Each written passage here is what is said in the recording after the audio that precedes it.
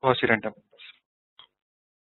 We were seeing that with pseudo-random numbers we could achieve for 4 threads speed up of 2. Okay, double for instead of 4 times we are going for 2 times. That is the limitation. In now that was the whatever the random numbers we generated so far is pseudo-random numbers. So that is the limitation for them. And there is another one method is called quasi-random numbers. That is very good for getting the result quickly. It's going to save the time. So let us look into that.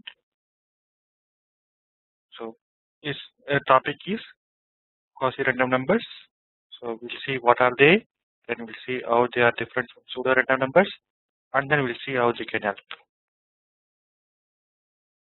This quasi-random numbers is a systematic building up of gaps.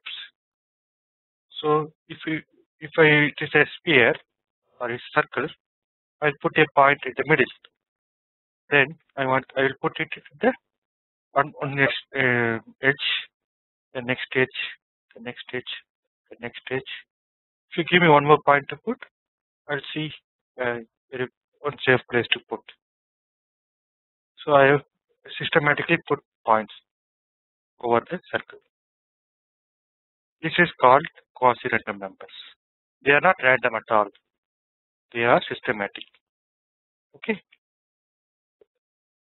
That's why they are called low discrepancy sequence. We'll see about it. Here you see quasi-random numbers, low discrepancy sequence, and there are 3 categories of them. 3 types of methods. One is altern, there is Niederer zinc. So it's n zinc, and next is Sobel. So if you compare with a pseudo-random number, it would look like this. The pseudo-random numbers are not systematically distributed. What are the methods we saw? The pseudo-random numbers: linear congruential, subtract with carry, vicinity step. Right? And you see the distance between the points, which is uniform, which is less uniform, pseudo or quasi, which is uniform. Quasi. Yes, quasi is more uniform. So if it is more uniform, it's more homogeneous. And this discrepancy is a function of inhomogeneity. Okay? Discrepancy is function of inhomogeneity. Okay? This is, let's say, it is more inhomogeneous, and this is less inhomogeneous. Okay? So non-homogeneity is more in pseudo-random numbers. So discrepancy is more. Whereas this here the discrepancy in quasi is low. That's why it's called low discrepancy sequence. Okay, this is more technical term than calling it as a quasi-random, because that is not a random at all. Okay. You see, what is the advantage of this low discrepancy? If you look theoretically as well as practically, it can converge the calculation faster, whereas the pseudo-random numbers takes longer time to converge. For example, you see, if your value you start with this one for no iteration, and if you do more iterations, more trial, you will get result converge to a point. Okay. So if you do further iterations, will be like this. That means it is converged. Whereas in pseudo-random numbers, it is like this.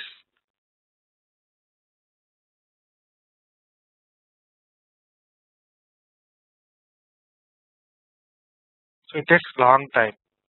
Your number of iterations is more. Here this is the axis, your iteration. Okay, iteration or trials. You have to try more.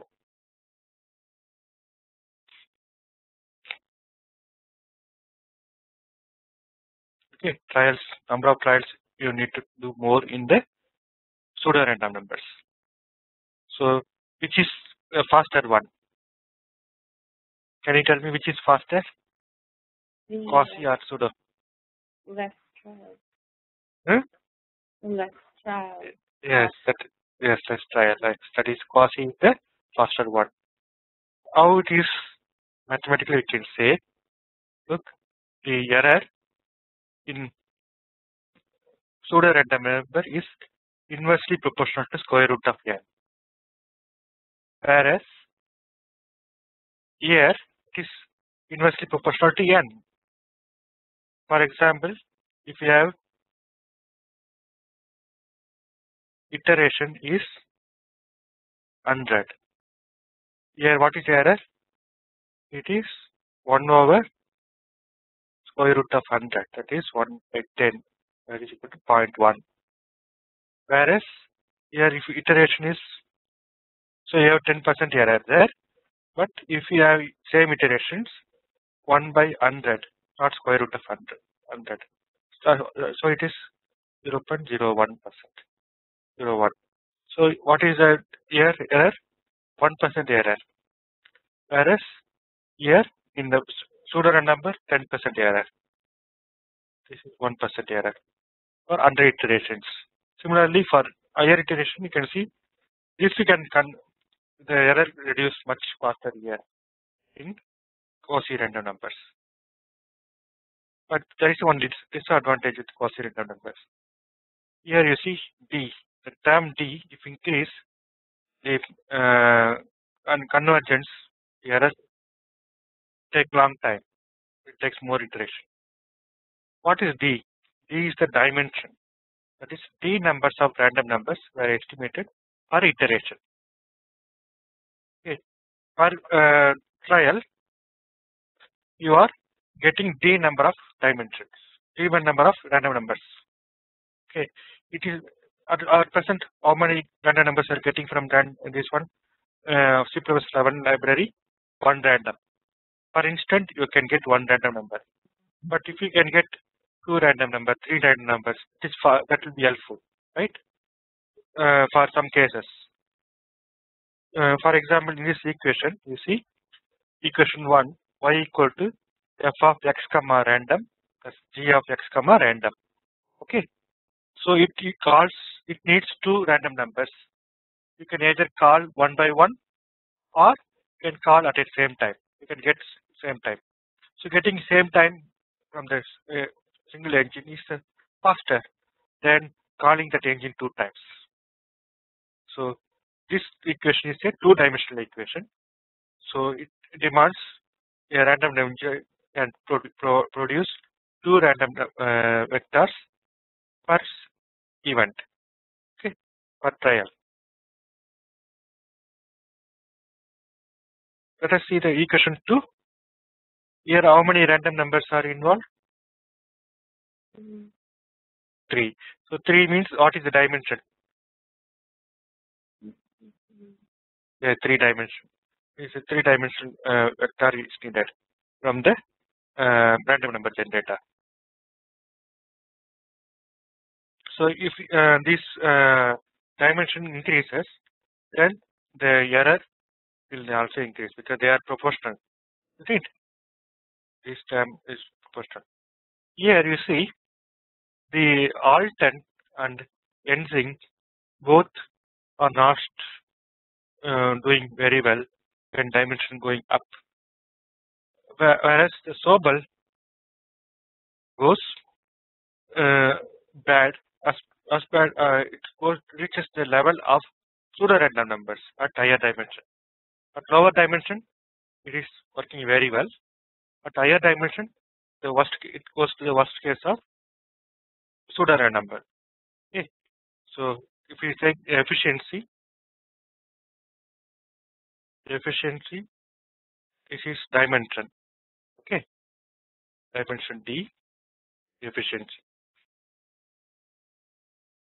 the pseudo random number is like this. Okay, pseudo. Whereas the Sobel number goes almost like this. Okay, that's just at I dimension. This is Sobel. Whereas the alternate that goes above.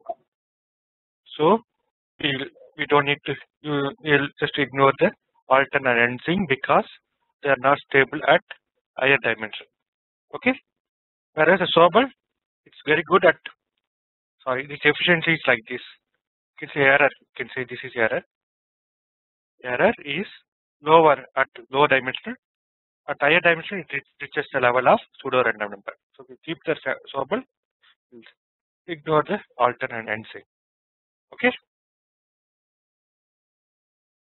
So Sobel is the number which we are interested because that error is very less at low dimension, and at higher dimension it reaches the level of pseudo random numbers, and it uses a primitive polynomial based bitwise arithmetic without carry.